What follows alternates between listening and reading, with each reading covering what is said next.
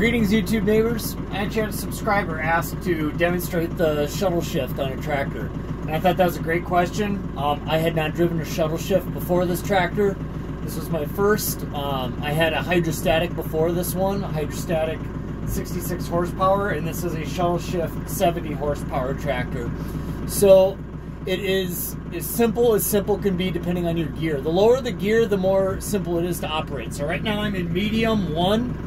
Which is a low gear. I have a high, and it goes all the way up to a high into a 5, and the higher the gear is, the more jarring it can be. But here's a quick demonstration. I'm at low idle. I'm not using the clutch. I'm just leaving the tractor as it wants to operate. So you can see my clutch pedal down there, and I'm not touching it. I flip it up, and the tractor slowly starts to creep forward. It basically auto engages the clutch for you.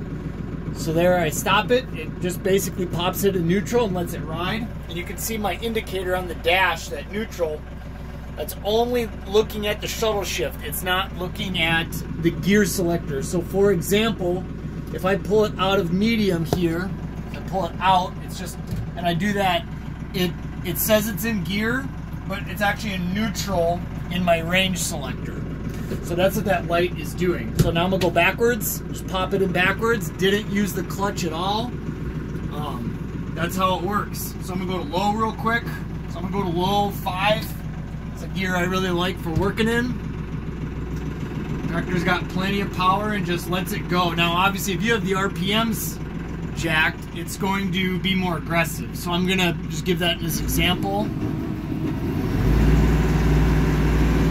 Now she's roaring. Works really easy. And then she gets into cruise speed, and then we just go. And then for stopping, I just pop it out, cruise to a stop, go backwards, kind of lurches.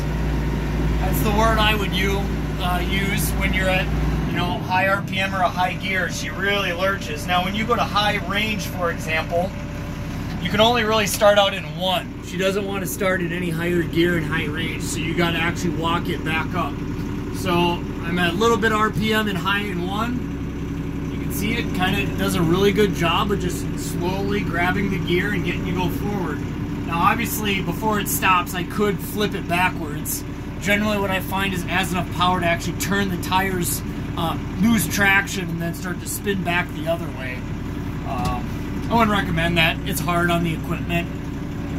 Usually with the brake, you get pretty good at just popping it out, smash the brake, put it back in gear the way you want to go. It's really simple. The design was really new to me. In a perfect world, I'd still love a hydrostatic. They're pretty hard to beat as far as directional work.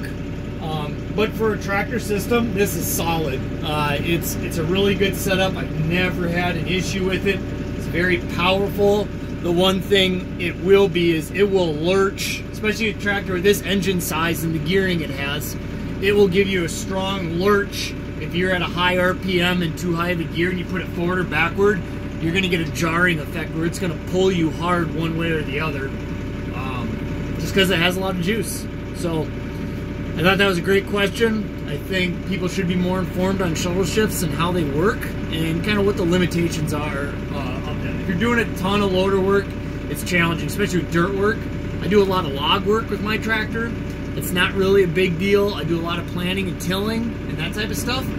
The shuttle shift for that stuff is great. It's better than a hydrostatic when you're planting and tilling, just because it's cruise control. Pop it in, let her go, and you just steer. The tractor does the rest. So it is a really fascinating system. If you want to know the technicals, you need to find a different video. I'm not a mechanic, I'm not an engineer, so I can't tell you that. But yeah, if you have any more great questions, let me know, and I'll do my best to answer them. Thanks.